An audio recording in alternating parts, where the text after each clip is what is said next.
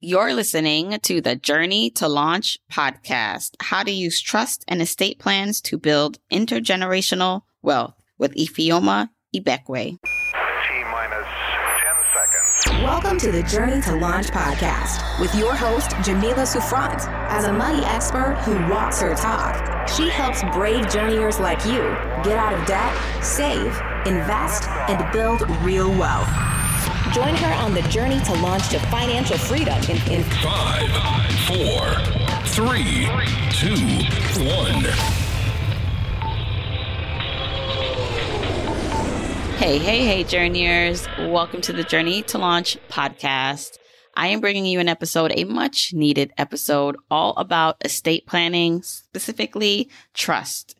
And I have on Ifeoma Ibekwe on the podcast. She's going to walk us through really the basics of what you need in an estate plan. And we're going to take it even further with understanding what a trust is, why it's important for you to establish one if you really want to pass down and build intergenerational wealth. All right. So before we do hop in, Iffy, we call her Iffy.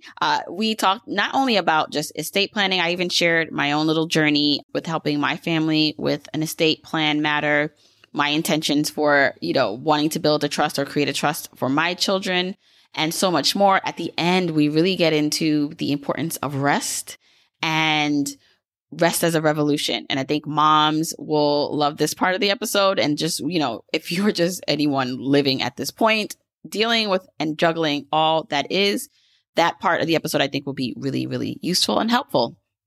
If you want the episode show notes for this episode, go to journeytolaunch.com or click the description of wherever you're listening to this episode. In the show notes, you'll get the transcribed version of the conversation, the links that we mentioned, and so much more. Also, whether you are an OG journeyer or brand new to the podcast, I've created a free jumpstart guide to help you on your financial freedom journey. It includes the top episodes to listen to, stages to go through to reach financial freedom, resources, and so much more. You can go to journeytolaunch.com/jumpstart to get your guide right now. Okay, let's hop into the episode. Okay, journeyers, I thought it was long overdue, a conversation and an episode on estate planning, the importance of creating and transferring generational wealth to our future generations. And I have the pleasure of having Ifeoma Ibekwe on the podcast, also known as Iffy. How did I do with your name, Iffy? Almost. Ifeoma Ibekwe. So very close, very close. Okay. Ifeoma Ibekwe. Beautiful. I wanted to bring you on. I mean, there's so many ways we can take this conversation because not only are you a wills and trust attorney, but you're also a mom. I'm running your own business, entrepreneur. And so I definitely want to get into your story and balancing it all because you balance a lot. But I really want to focus the conversation, especially now, on generational wealth, creating it. But then also, we're talking about this on the podcast. My content is all about creating wealth and financial independence, and people, you're doing it in the now. But what about the future? And you specialize in that. So first, I want you to kind of just give us a brief background on who you are and what you do. And then I want to get into the goodies. Yes. And thank you so much for having me. My name is Ifeoma Ibekwe. You can call me Iffy. I am an estate planning attorney, which is, in essence, the type of attorney who makes wills, who does trust, who does powers of attorney. And I love your podcast because you talk about building wealth and growing wealth, right? And we hear about that. And we hear about all the ways that people are like buying real estate and investing. And should they go into cryptocurrency? And what about saving for my children? And all these wonderful ways that especially Black people are now really in the wealth building mode. And it is furious and exponential. And I'm here for all of it. The missing factor when we talk about building a legacy and building generational wealth is the transfer intergenerationally. So what's the point, right? Why are we building all of this? Most of us will say we're building all of it to support our family, our children, our siblings, our parents, our universities or organizations that we want to see going, political causes, right? Well, in order to do so, you have to have a way to transfer it. And that's where estate planning attorneys come in because we are the people who create those wills and trusts and other ways to make sure that that money is not only transferred with tax advantages, so you're not bleeding out the estate when it's transferred, but other methods that a lot of people don't have access to. And so I'm out here spreading the word. We got to have estate planning done. If you're 18 and you can make decisions for yourself, this conversation is for you because you need an estate plan. Oh, yes. And we're going to have to break it down a bit because I do want to get really technical in what estate planning is, like the documents and the process that encompasses. Because people hear it and they're like, okay, but is that just a will? But I know it involves much more than that. Yes. And so I'll do a very brief 2-minute overview of what is an estate, right? So when people think about an estate, they think, okay, we're talking about Kanye and Kim Kardashian. When I see their land and their property and how you can't even see it from the road, it's on a hilltop, right? That's an estate. Sure, that's an estate. However, we each have an estate.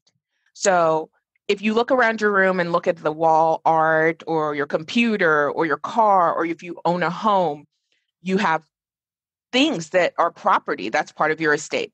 But a big part that people miss out on is themselves, their physical body, right? Health decisions related to your body, right, are part of your estate planning. You got to make those decisions if you're ever incapacitated, who's going to help you. And also decisions related to your money and who can have access if something were to happen to you, or if you're out of the country when we open up, God willing, one day. Who's going to help you make decisions? Who can get access to your bank account? Those things are also part of the estate planning process. And so there are a few documents you think of. You think of a last will and testament. That's the will. It says, I want my property to go to these places or these people. That's normal in the understanding of wills, right? You also have medical and financial powers of attorneys. And these allow you to have agents to make decisions for you if you can't make decisions for yourself. And these documents are called different things in different states, but it's a general gist, right? And then you have something called a living will. And I want to point this out. A lot of people think that that's the last will and testament, but that's an end of life document. Do you want certain medical interventions made? You don't want your family fighting. Oh, keep her on life support. Oh, she told me she didn't want that. You can make all of these things known. And so much of the process is that. And also planning for your children, who's going to take care of them if something happens to you and the other custodial parent, if you're not together, right? And then you also have trusts. And I think that's where a lot of people get stuck because there's so many different kinds. Yeah. And before we get into, the trust part of it, for most people, they might be thinking, like you said, like, I don't have Kardashian money. It's not much. I don't even own a home, maybe. So why should I create, and spend the money to do this? So can we maybe talk a bit about who can do this, why they should do it, no matter how little or how much they have? And then some, I know you can't say how much things cost, but just like a range. I know, it's going to differ, but just to give people an idea of the cost of something like this. So when you ask me who should do it, everyone who has reached the age of 18 is a United States citizen. So I'm talking about the US here. I know you have listeners from all over the world. It might be different where you are. If you're 18 years old and you have capacity, that means that you can make decisions for yourself, right? There's no impairment that would prevent you. Nobody is a custodian over you, right? You need some form of an estate plan. And why it's important is because somebody may have to help you. Okay. We are all living lives, where we hope that nothing happens and it's incident free. But we're in the middle of a global pandemic right now, as of this recording, and there are lots of people dying. I mean, I was on the CDC website. I was reading a report that says Black people are 2.8 times more likely to pass away from COVID than a white person, similar situation, right? I believe the number is even worse when it becomes, when it talks about Latino or Latinx community. The number is actually worse. And so part of estate planning, why it's important to you, is that you need to put down your instructions for your health. If you have nothing and you feel like, I don't own anything, I don't really care, at least care for yourself and get your medical directives done, get your health directives done, and have a financial power of attorney. So God forbid, if you are ever incapacitated, you don't have to lose your car if you've got bills, or lose whatever you pay for that could compound and cause a big effect because you never decided to put those things in place. And so that's the floor, right? If you feel like you really have nothing, get your health directives in place, get your financial power of attorney, and consider doing a will. It doesn't matter if your will is very simple and says, I just give everything to this person, if not then to these heirs or whatever. You can get them done pretty basically. That's the floor. And I'm not an advocate of the floor, but I also don't want a situation where somebody ends up being at the mercy of a hospital ethics board, whether or not to keep you alive, because you don't have any desire to do that for yourself. And it's not the assumption that, oh, well, my mom's going to be the one. It doesn't work like that. Oh, my husband's going to take care of it. Not necessarily. What if he disagrees with your parents and then there's a conflict there and you have no instructions? And so these are the sorts of things we're trying to normalize, especially in Black and Brown communities, about the importance of not only getting these starter documents for yourself, but also convincing the loved ones you care for, whether that's your parent, your favorite auntie, your cousin, to do the same so that you're not in a horrible predicament because they never got anything done. Right. So if you are married, so some misconceptions that someone may be thinking, well, I'm already married. So if something does happen, wouldn't it just default to my husband in the hospital as a decision? No. It does not default to your spouse. Real quick, I just want to give the example of why some of these documents are so popular right now. In the late 90s, mid to late 90s, there's a woman named Terry Schiavo. She was about 26 years old. One day in her home, she just passed out and had a massive heart attack that left her in a vegetative state. She was married, no kids, but she had two very loving parents who never would expect anything like that to happen to her. Initially, they were on the same page about she's going to get better. We just know she's going to come through. Slowly, her husband started to go to the camp of, I don't think Terry would want to live like this. I remember having a conversation with her, and she told me that she does not want to live like this. The parents were like, absolutely not. We believe a miracle is going to happen. That case, for those of you who remember, went on for years and years and years. You had the pro-life people. I mean, it got political. People would picket. You cannot end her life. All of that nonsense ensued, right? Because the assumption is, well, they should just listen to the husband, right? No, that's not how it works. And you see in that example that because it doesn't work like that, it can actually become a fight. You're paying her medical care that whole time.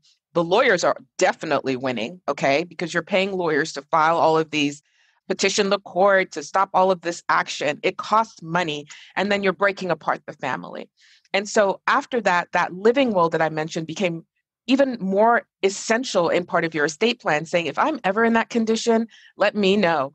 Let me go, or let me do everything that's modern to keep me alive, right? People have their choices, and you may have a particular reason for wanting that decision, but that's why things like that are so important. It is not a given that your mom and dad are going to take care of you.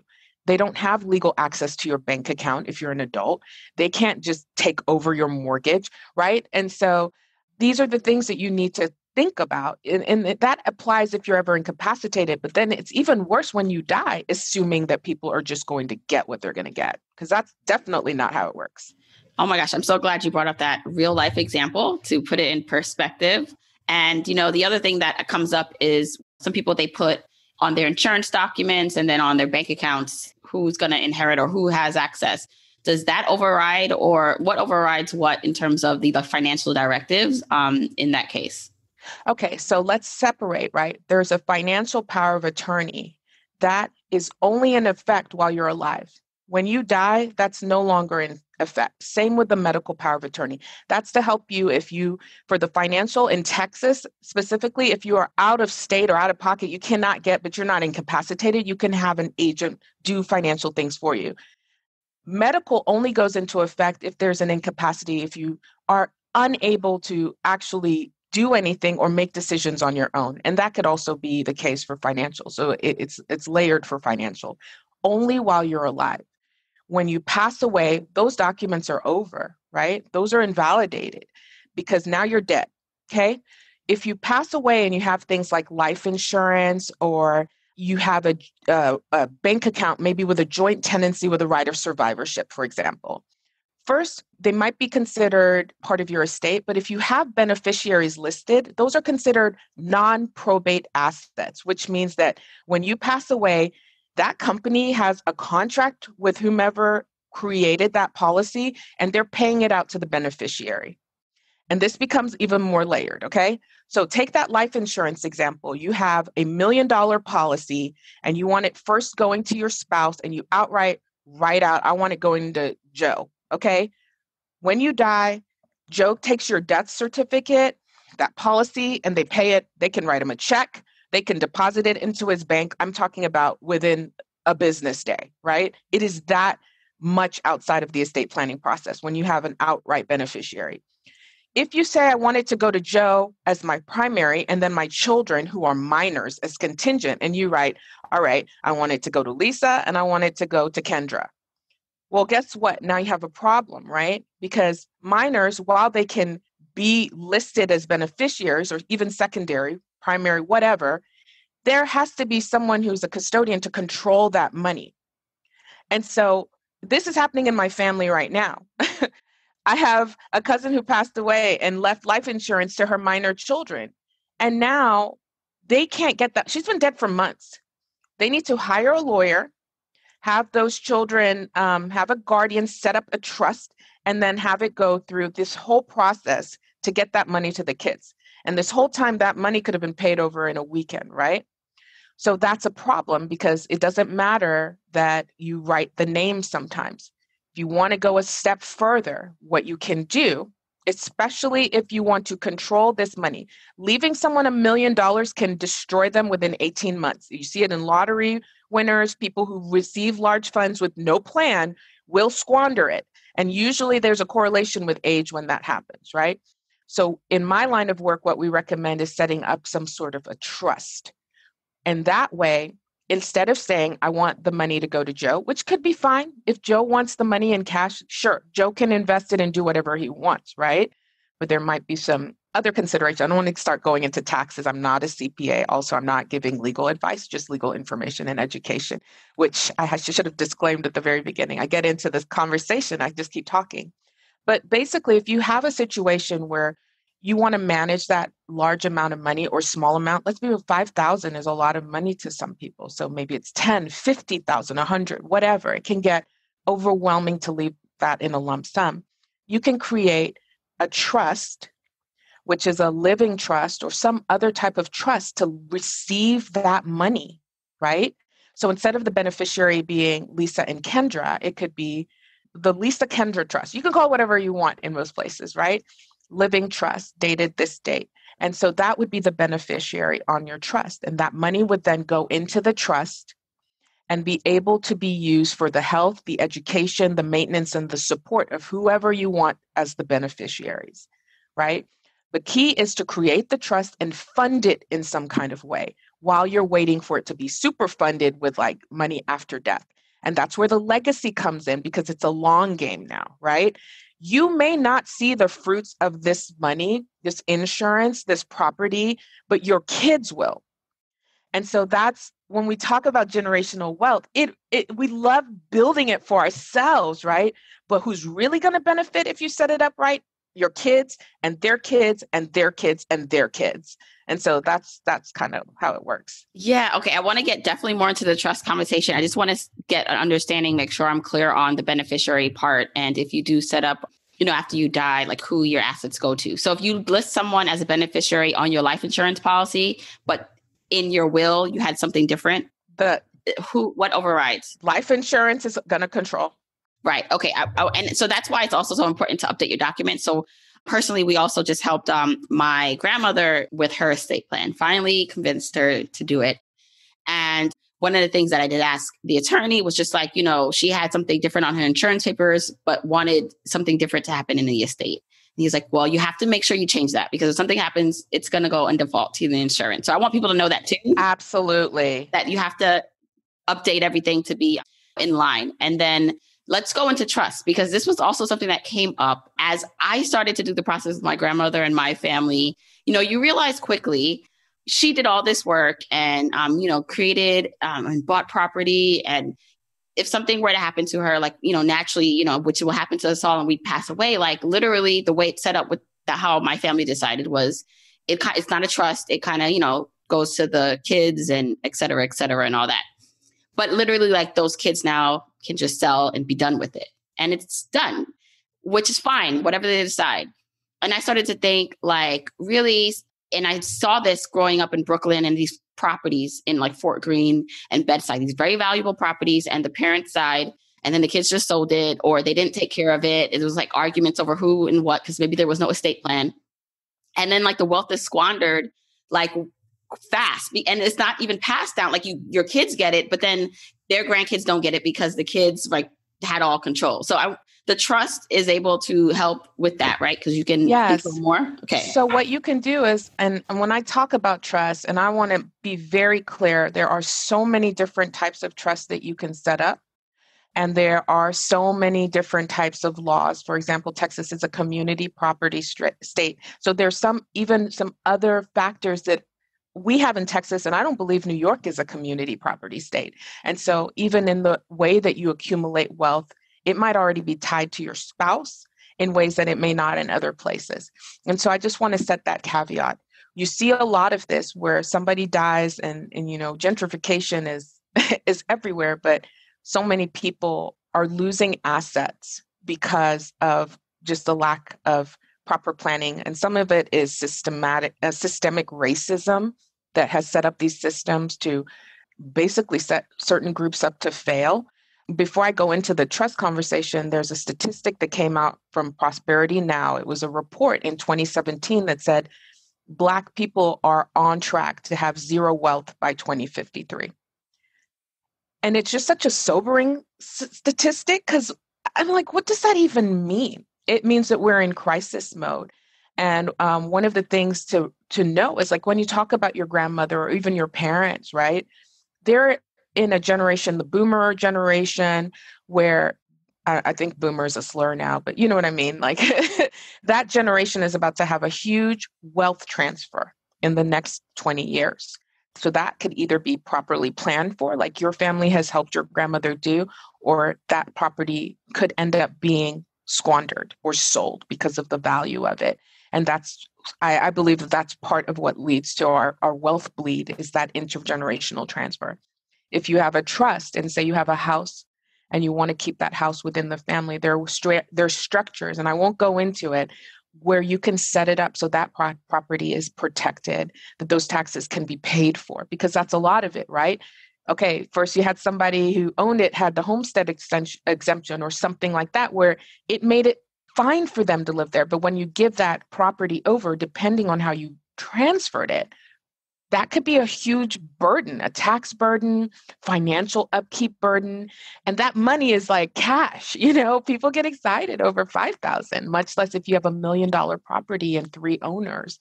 What are the likelihood that they're going to agree? What are the likelihood that one can buy out the other person's share? It becomes almost impossible. You can use a trust to plan for these sorts of things. And so I'm so glad we're getting into this because, it really brought home to me like this mission that I'm on to, build wealth for myself and my kids and future kids. And part of that involves my condo that I own and, even the house we own now. And I thought, I feel like it is my place because I'm the one that bought it and I did all the work to get it. But once you're gone, and if you don't have a trust, they can do anything. Like, your kids can just sell it and then it's gone. And in my head, I'm like, I want this to stay. Like, I don't even care. Like if they want to go live in it, fine. And, maybe in their younger years, pre-marriage, kind of like whatever, they do that. But I don't want them maybe to sell it.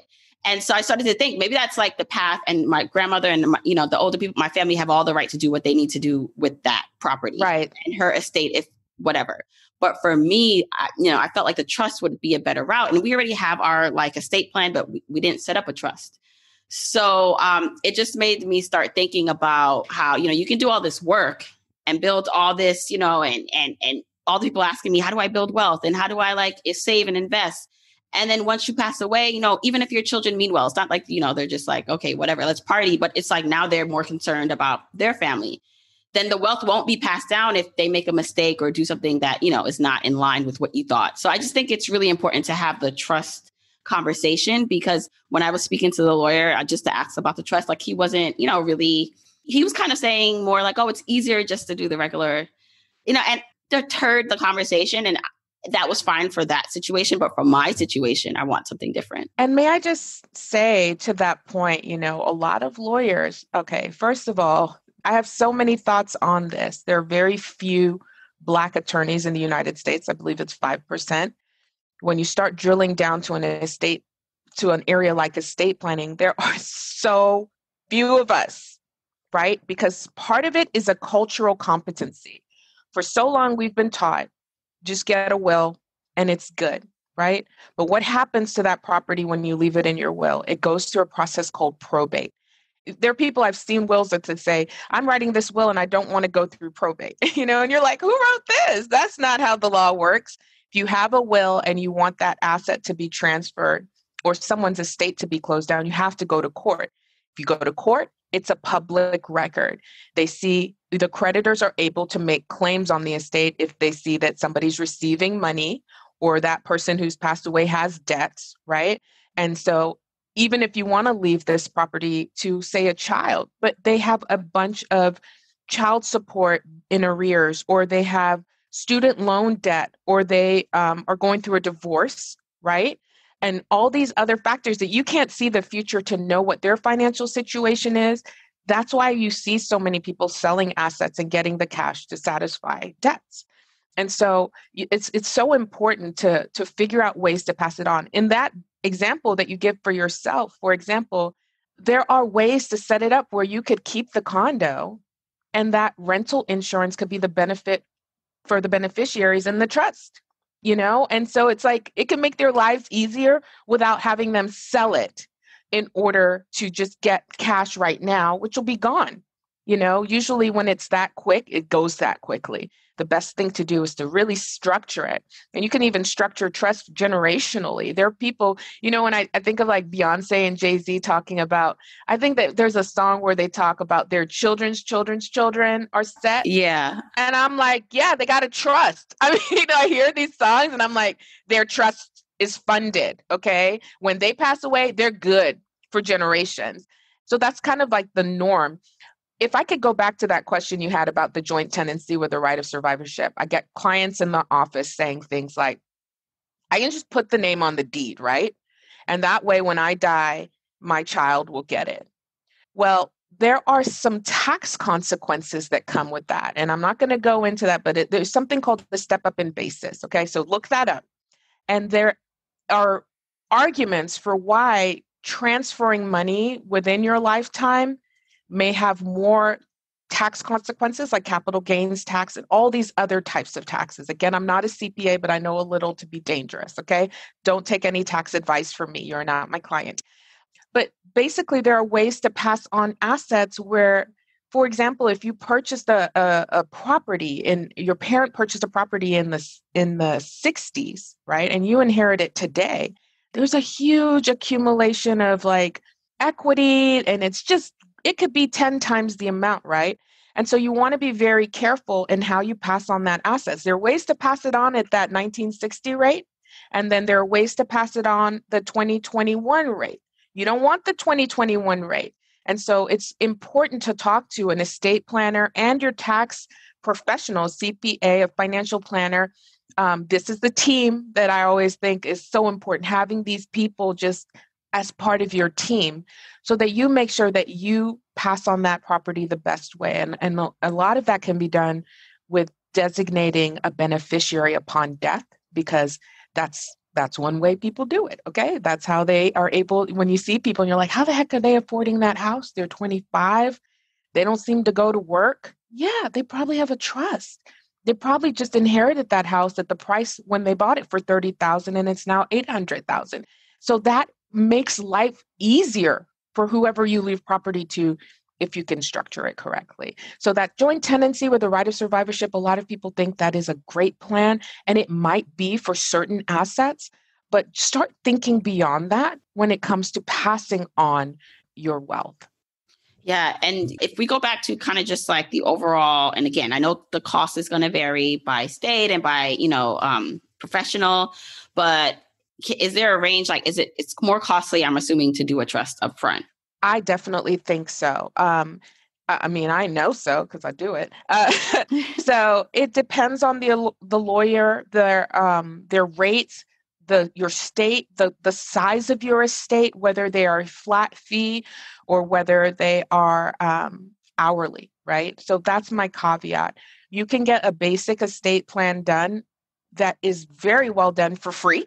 So I never say don't do it because you're scared of money. If you're a veteran, if you've survived cancer, there are low bono estate planning. There are some churches that will offer good estate plans. So definitely look, if money is definitely, you hear money and you're about to tune out, find another way.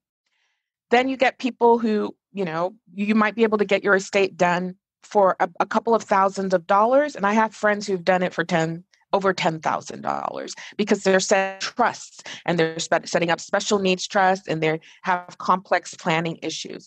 And that's in Texas, right? So you can all the way from free and very good. There are days where people are like, we're doing medical directives, or if you are a healthcare worker, we do free medical directives for anyone who works in the hospital.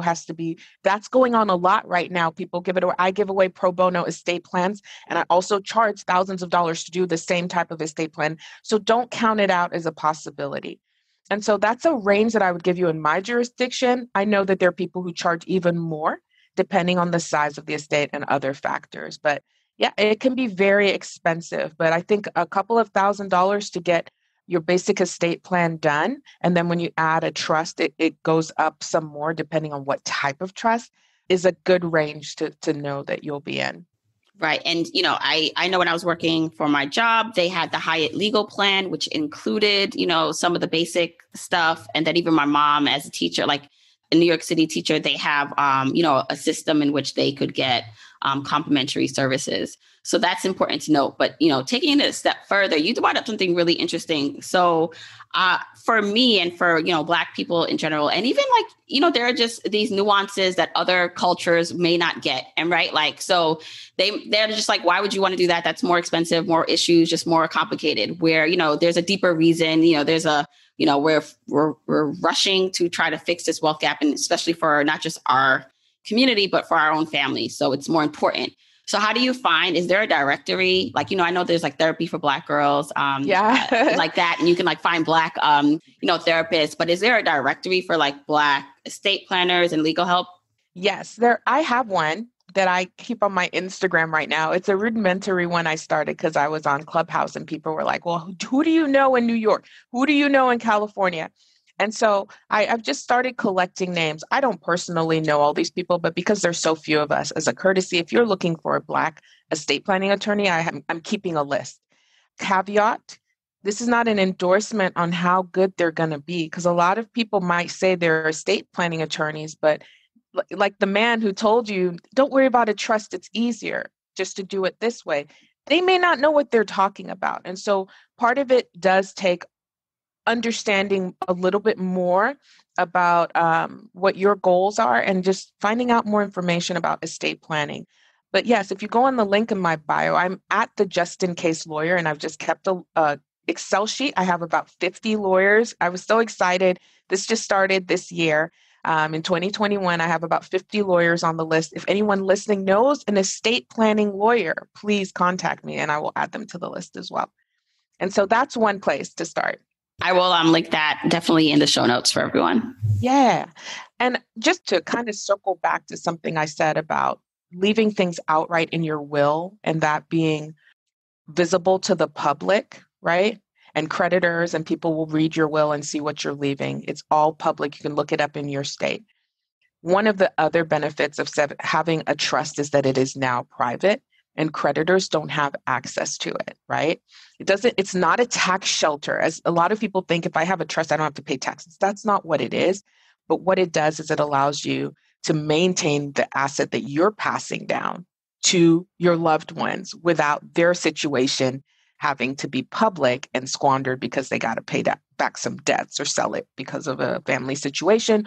Or even if they have special needs, you don't want to kick them out of being able to receive federal benefits because oh, they got a house in their name, they have a house, and so those are the sorts of things. And I really wanted to make that point about the benefit of a trust. It's handled outside of the court system, whereas if you just have a will, it will be handled publicly and in the court system. I think for anyone who's just like maybe learning about these concepts and or heard them before and know they should do something, hopefully this is like giving them more of a nudge to look further into it, to take some action. Now I kind of want to talk a little bit more about your journey. So so you starting, so like what made you, because I've had lawyers on the podcast before, and I'm always curious to know like their journey into like law, because some people said they started out and they wanted to do law. Then they were like, okay, I realized this wasn't for me. You have your own business. And so I know just being a lawyer, one, and then being an entrepreneur, and I know your mom, right? So yes. Balancing all that, like finding your lane, like how did you come to this point? Because you seem very like, okay, I know what I'm doing. This is working the way it's supposed to, but I know it's behind the scenes is not as smooth. Yes. So, yeah. So I was born on a Sunday. I like to say that all the time because I was born on a Sunday. So it's a very interesting story. I was born in Nigeria, and when I was around 1986, and now I'm like showing my age, I moved to Dubai because my dad was a pediatric radiologist and he got a job working at the teaching hospital there, as a professor. And so that was my first exposure to a career. Living in the Middle East and growing up there until I was a tween allowed me I attended a lot of international school, but we would all live in these compounds, and not in the Branch Davidian way, but that's what they called, like all the doctors, they were expats. And so all my friends, the majority of my friends had a doctor father, because it was, the Middle East, or they had an engineer because it was oil, because I'm talking about the oil-rich countries, or one of my best friends had a dad who was a pilot, right, for the royal family. And so I was like, I'm not going to be a pilot. I don't even know what engineering is. I'm going to be a doctor. And that was what I thought I was going to do with my life. When 9/11 happened, I realized I hated it. I was in genetics and organic chemistry. I was not going to do that. And one day my brother told me, he's like, you love to argue. Why don't you become a judge? And I was like, let me Google that for you. What does it take to become a judge? And I realized you could just take an LSAT. And so I wish I had a better story, but that's how I ended up becoming a lawyer, because I didn't have to do any prerequisites like med school. And I got in to a great school. And the first 11 years of my life, I did education law. I worked for nonprofits or a teachers union. So I did education law, and I did all sorts of trainings for superintendents and principals and school people about the law and the intersectionality in the schools. And after I had my third child, I have 4 kids, by the way, I had a complete shift in my career and didn't know what I was going to do. I was actually going to stop being a lawyer. And one day a friend of mine said, I work for this financial planner. She was a financial planner herself, but the guy they had doing wills was putting the wrong name on the wills. And she said, do you do wills? And in my head, I was like, I do now. Because if you could get referral business and not be dumb enough to put the wrong name, I already knew I was qualified. And that's how I entered the world of estate planning, with this referral business. And I just learned a new area. I pivoted, which is a great 2020 word, and just started doing that. And it's just grown exponentially to the point where I have 4 employees and run a really successful law firm from Austin, Texas, and soon to be Arkansas, because I'm expanding. Oh, I love that. And as you said, so if you were becoming in specialty or have a specialty in estate planning, do you need to take a special test? So as you mentioned, like you have a bunch of lawyers. So some people right now be like, okay, I need to find a lawyer to help me. And they might go and search, and look them up or maybe go to your directory. How can they vet these lawyers? So is it experience, or if there is a test or something, a specialty they have to take? Okay, so let me just do a disclaimer and say I am not a board certified estate planning attorney. There is a specialization for that in Texas, and I assume in other states, where you can truly say you're a specialist. So I just call myself a professional. So I just wanted to put that out there because I know estate planners are listening. But if you're trying to vet someone, one of the best ways to do is to get on a consult with them, whether it's a complimentary one or a paid one. And as you learn about what you're trying to do, ask them about it. If they are not able to answer questions like, how many times have you done this? What has been the outcome when you did it? What are some of the pitfalls? Just very basic, do you know what you're talking about questions? Why do I need this? You always want to make sure, and whenever you're hiring anybody, that you are the client. So you're the one who's doing the hiring, and they can answer the questions in a way that makes sense to you, not talking above you or telling you what you need to do, but truly listening to your circumstances and being able to answer in ways that make sense. I think so much of the legal profession has just existed with this, like, I am a lawyer, therefore I am, right? That's no longer. You are an active consumer. There's information. You can watch videos. You can kind of piece together and interview the person. And so that would be the best tip I can give for finding a good estate planning attorney. And also them not rushing you through an answer or making you feel like, silly or dumb for a question, because not just lawyers, but other professionals, who have more expertise, have been doing this for years, sometimes have a tendency to just rush you through because they've been talking about this all day. You have no clue. And then you feel like something's wrong with you, or maybe I shouldn't ask that question. And I do want to just bring this up. I'm trying to think of the word because I read it in a book, The Tipping Point, or maybe something else, but it talked about too, just like in our for a lot of people, it's not necessarily tied to race, but also just to class and how you grew up, that you're not taught to challenge authority and to ask questions. Cultural too, yes. Yes, cultural too, definitely, right? And so we have to be aware of this when we are now, in positions where we're not hiring, we are paying people to help us do something. And I've even caught it in myself where, and I'm very outspoken. I ask a lot of questions. My husband's like, you really need to ask this waiter all these questions, right? And so, but still in some instances, you can feel a little, like maybe I'm asking too many questions, or they're rushing you through and you're not following your gut on someone. And so I wanted to bring that up because that is actually a thing. And if you're feeling that, it's not on you. It's like you are hiring someone to help you. They need to either have the patience or not. And if that's your style and they can't handle it, then they're not the person for you. They're not a good fit. Right. There are others out there.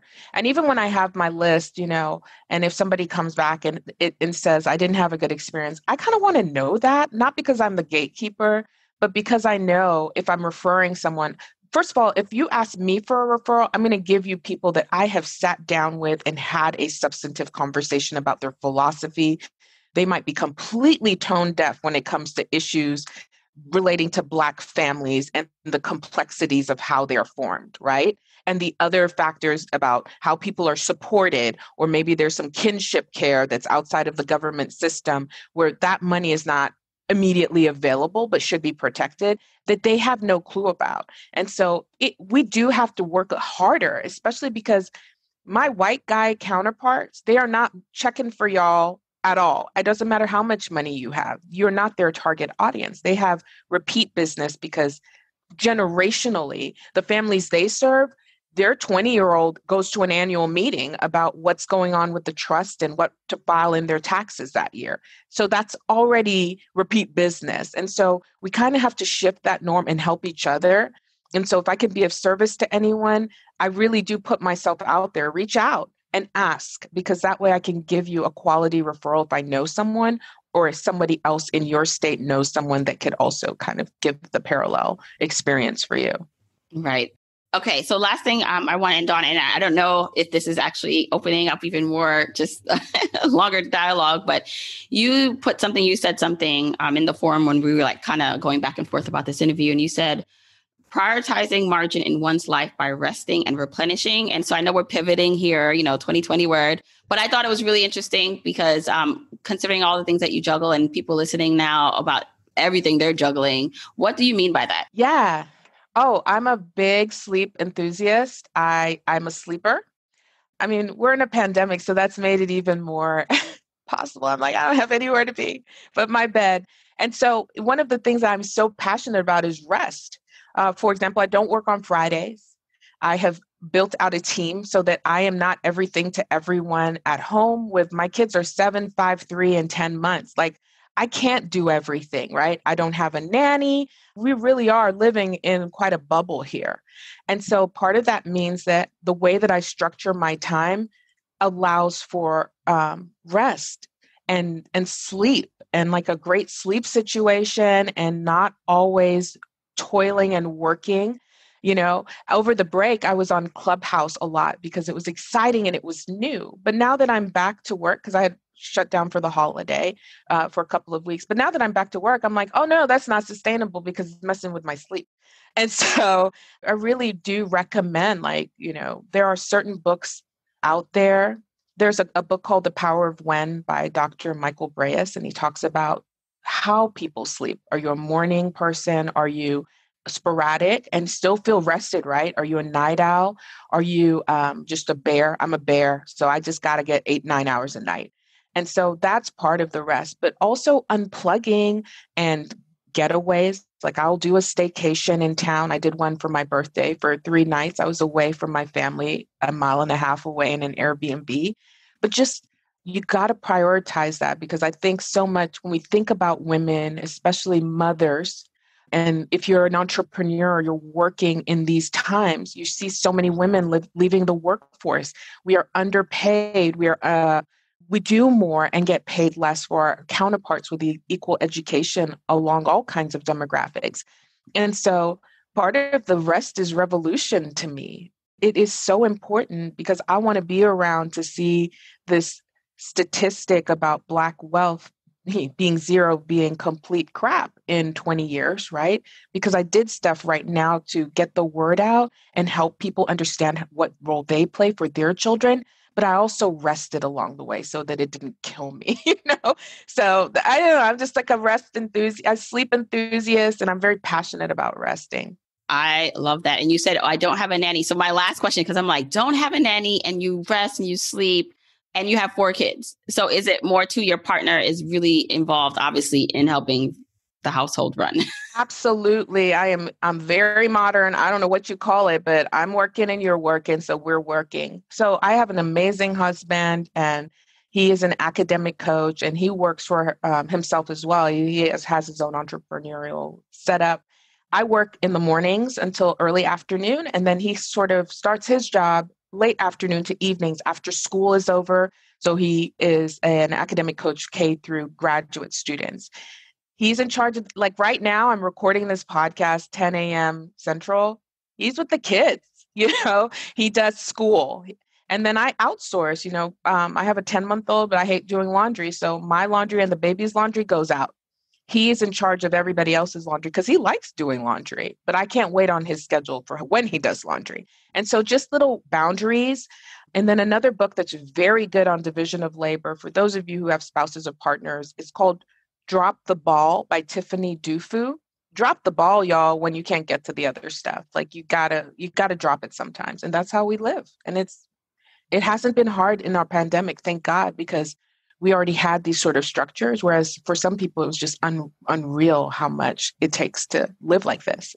Oh my gosh. I love that you shared that. And I see so many similarities, because people will look at me too with like, how are you doing all these things? I'm like, I'm not doing it alone because my husband does a lot of the work too. So I think that's really important. And I'm so glad we touched upon it. I know we could probably just have a whole nother conversation about this, because I do think this impacts everything, like your capacity, your energy to give, to earn money, to do all the things that you want to do in life, which is all, financial independence and freedom are all rooted in the energy you have, right? Because what's any good of it if you have no energy? You're burnt out when you have all the money. It doesn't matter. It doesn't matter. People are stroking out at 40. So you got to rest. You got to take some time, and rest is rebellion too. For Black people. Oh, I love it. Thank you so much, Iffy. Please let everyone know where they can find out more about you. Yes, if you want to find me, you can go to my website, Ibekwe.com. I'm sure you'll have all of that information in your show notes. Or if you are looking for legal services in Texas and you want a complimentary consultation, you can go to willsintexas.com. And then you can also find me on Instagram, Facebook, at Clubhouse. I love Clubhouse, but I don't know how well this will age. But right now it's amazing. And I speak about estate planning and the intersectionality within investing and real estate and planning for your parents and all of those things. So if you would just like to learn more, that's where you can find me most weeks. Love it. Thank you so much again. Thank you. Okay, journeyers, I hope you learned a lot from this conversation with Iffy. if anything else, I want you to really start looking into this stuff. I know when you hear it, it sounds good. You say you're going to do something and then you don't.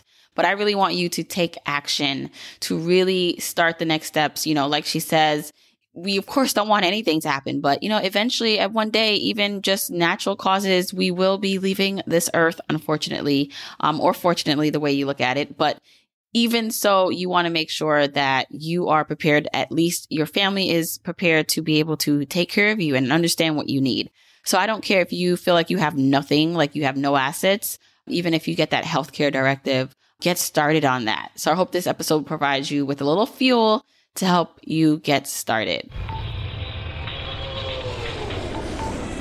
Don't forget, you can get the episode show notes for this episode by going to journeytolaunch.com or click the description of wherever you're listening to this. And you can still grab your Jumpstart Guide for free to help you on your journey to financial freedom by going to journeytolaunch.com/jumpstart. If you want to support me and the podcast and love the free content and information that you get here are 4 ways that you can support me and the show. 1, make sure you're subscribed to the podcast wherever you listen, whether that's Apple Podcasts, that purple app on your phone, your Android device, YouTube, Spotify, wherever it is that you happen to listen, just subscribe so you are not missing an episode. And if you're happening to listen to this in Apple Podcasts, rate, review, and subscribe there. I appreciate and read every single review. Number 2, follow me on my social media accounts. I'm at Journey to Launch on Facebook, Instagram, and Twitter, and I love interacting with journeyers there. 3, support and check out the sponsors of this show if you hear something that interests you. Sponsors are the main ways we keep the podcast lights on here, so show them some love for supporting your girl. 4, and last but not least, share this episode, this podcast with a friend or family member or coworker so that we can spread the message of Journey to Launch. All right, that's it. Until next week, keep on journeying, journeyers.